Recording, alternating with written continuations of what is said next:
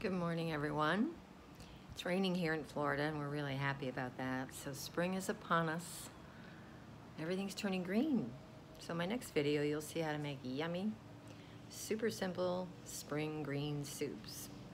But for now, I want to talk about resources.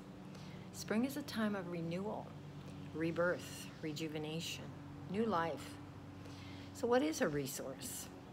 A resource is anything, people, place, or thing that supports us. And right now we could all use a lot of support. So identifying our resources is going to be crucial during this time of renewal and rejuvenation as we reinvent and reimagine who we might be in the world. Remember, we're not going back to normal. There is no normal, and what we thought was normal certainly is not. So, I will say from my heart that my greatest resource right now is my husband. I'm unable to walk, and he has shown up with so much love in action, cooking, cleaning, and caring for me. So he becomes an outer resource along with nature. The wind is blowing right now. I smell the spring breeze. Taking time to just watch the birds nesting in my garden.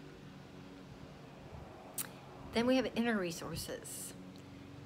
These are more invisible, but certainly extremely valuable.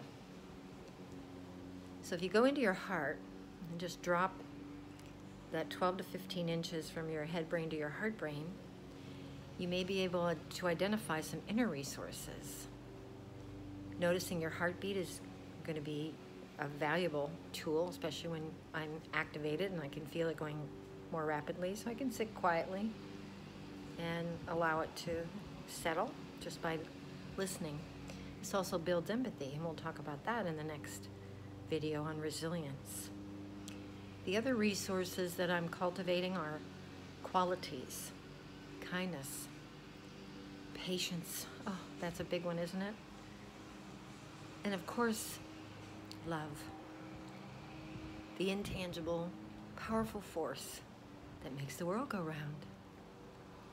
Stay tuned for more in the next video on resilience, because resources plus coupled with resilience will help you learn how to relax.